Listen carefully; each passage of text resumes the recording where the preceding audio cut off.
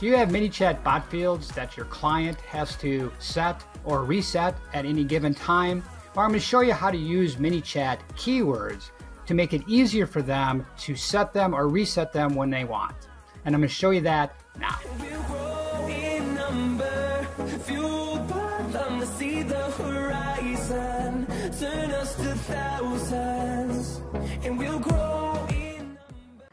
All right, let's get rocking here. So today what we're going to do is we're going to talk about ways that you can use keywords to update bot fields. And so you may have situations where the bot that you built for your client, or you may have a template that you're selling to multiple businesses, some niche. And within that, they have certain bot fields that have to be set or can be reset. For example, you're offering 30 coupons a month. And when the 30 coupons are gone, based on the bot field, and that bot field is used in other flows, you know, counting how many people are getting the offer, and then it cuts it off. And let's say that has to be reset every month.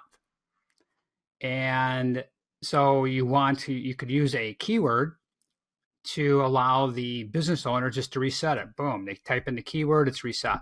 Just part of the process for them to reset it. Let's say you have, you're doing estimates, and I have some service bots, and they want to do estimates, but you want to give it, maybe it's a template, so you're going to sell it to multiple businesses in that service niche. And you want, let's say you have an A, B, and C. A is a question-based estimate. So you ask them a bunch of questions, and then you're going to call them or do something or message them in Messenger, the estimate.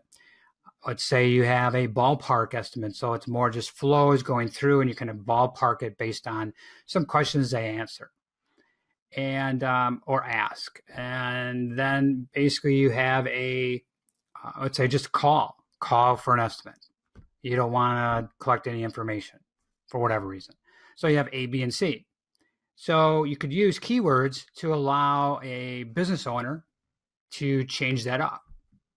So let's look at the coupon example. So there's many different ways. Bottom line is, if you have bot fields that have to be reset or set to certain things, or you can switch to different options and different menus, different things that you want to give a variety of looks to your subscribers, you can allow the owner of the chat bot to be able to switch those bot fields very easily instead of going in the settings and doing this and finding the field. Just tell them, hey, just type in this keyword, boom, it's set. So let's look at, let's say coupon. So we're going to look at a coupon type flow. And so let's see. I'm going to make a bot field, and I'm just going to call it a I don't know, a total coupons allowed. And then we're going to make it a number, and we're going to set that. We're just going to leave it. Going to leave it. It's going to be blank. It's probably on the bottom, not set. And then we're going to go to keywords. And I'm going to create a new keyword. Turn these off. And create a new keyword. Call it set monthly coupons allowed. All right. Actually, I'm just going to make it short. Set MTH. Let's see, coupon number. All right. So it's set MTH COUPON pound sign. Let's write that down. we're going to create the keyword, but we need to create the flow. So we have the field, and so we're going to do this.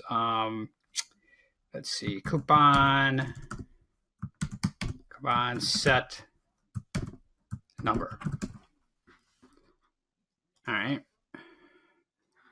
So in here, I'm just going to put something in here just to publish it.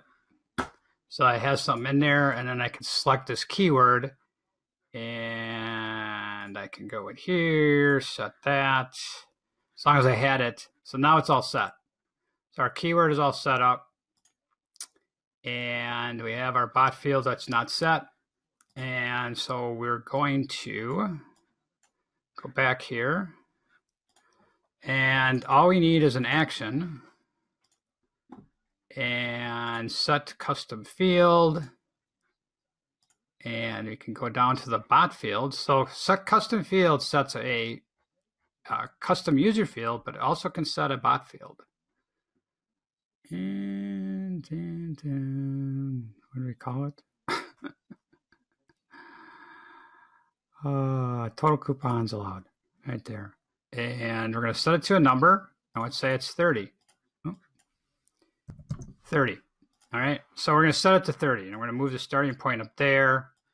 And then we can actually put a code, monthly coupon count reset to 30. All right. So that's a message that they'll get. I'll organize that. We'll publish it. So now, if we, let's see, I'm going to preview it so that I can just get Messenger up here. And there's Messenger.